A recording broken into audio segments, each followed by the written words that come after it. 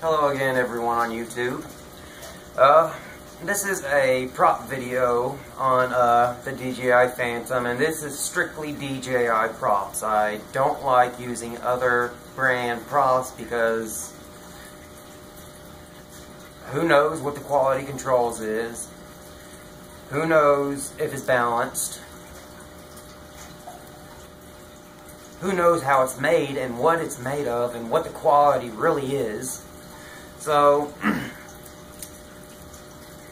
Friday I was flying, I was out at 5 o'clock in the morning, actually about 5:30, and I was flying around. I was inside a vehicle to stay warm, and it had gotten on top of the vehicle above me, above my head, so I couldn't see it.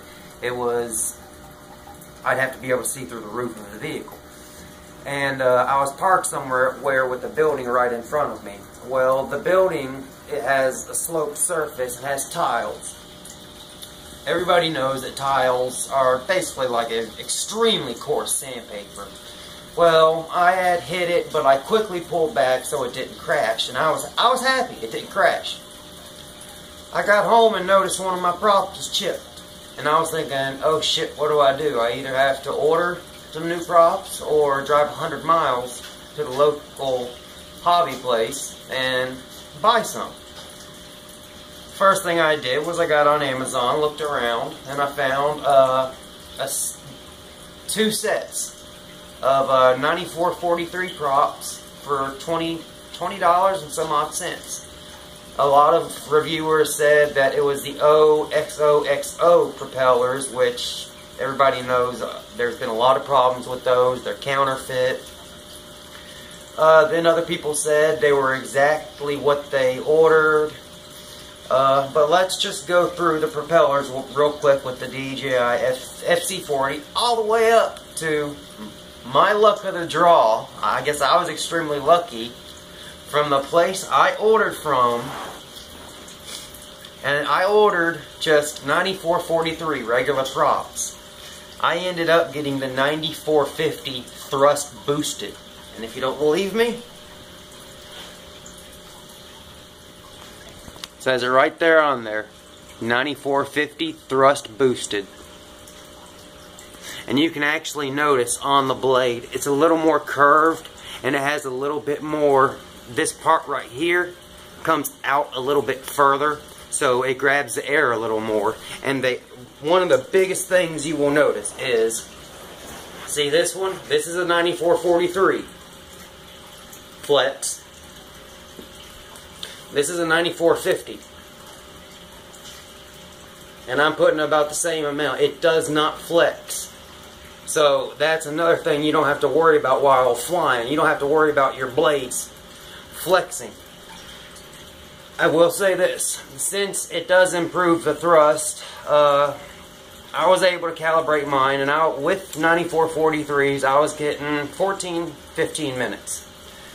With the 9450s, a battery that I had charged to about 98-99%, I got 13 minutes of flight. But that 13 minutes of flight was more stable than the 9443s ever were, because you don't have this flexing going on. As you see, these they flex a little, but they flex like those really thin carbon fibers. And why would you want carbon fiber? Because as soon as it hits something, it's going to shatter into a million pieces like a piece of glass, and then you're going to have, I mean, if you're around people, they could get it in them. And carbon fiber is not a fun thing to get inside you. It's like fiberglass, but worse in my opinion. But that's basically it when it comes to this. I have my 9443s, and I even have the old 8045s. This is what actually came on it. And I wanted more flight time. I was getting maybe 5 to 6 minutes, and that was before the onboard computer was calibrated to my battery. And I actually took out some weight from inside by shaving away some things that don't need to be there. And I can also fit a 4,000 milliamp. You can see I can actually fit a 4,000 milliamp battery in there from Multistar.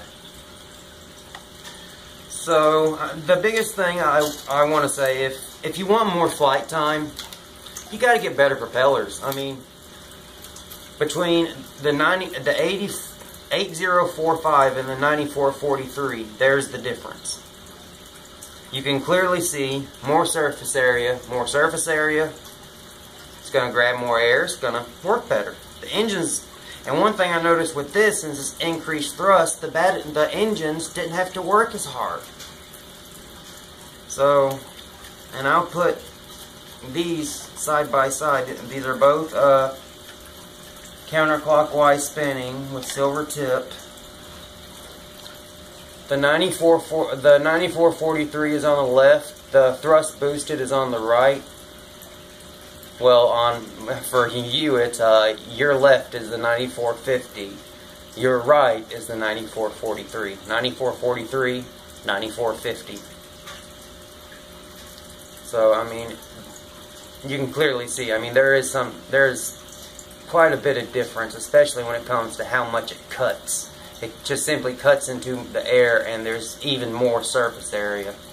So even though, yes, it may give me a minute less flight time, how stable it is. And I'm not joking. There's absolutely no vibration. I got it up in the air, and one thing I've learned is from a lot of people is once you get it in the air, feel the motor mount at each motor. With these, there was some vibration. With these, I was absolutely amazed. So, if you really want some good props for your Phantom, I'm running an FC40 because I'm not about to spend $150 per battery when I can hollow out the inside and fit in a 4,000 milliamp multi-star, or what was the other one? Some people are running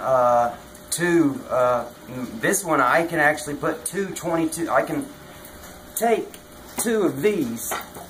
I'm not going to do it right now because I don't have the parallel plug with me, but I can actually fit both of these in here. It's a bit snug, but they will both fit.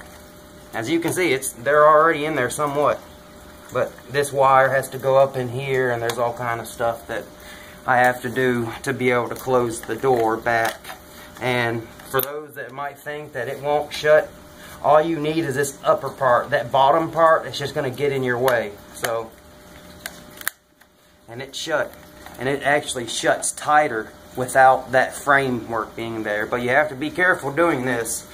I did it with a hand file. If you're doing it with a hand file, you don't have to be as careful. But if you're using anything that is done with air, please remove the computer boards. Because if you hit one of those computer boards, you're not flying until you get a new one.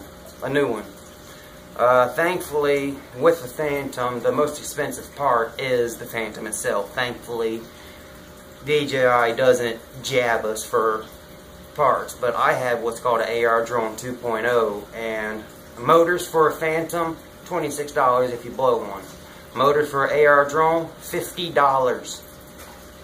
And that's because they're so small, and the ESC and motor is all built into one, and it's just, with this you don't have to replace the ESC and motor together. All you got to do is replace the motor. But I always recommend replacing both, because if your motor went bad, chances are your ESC is going to go bad pretty soon also.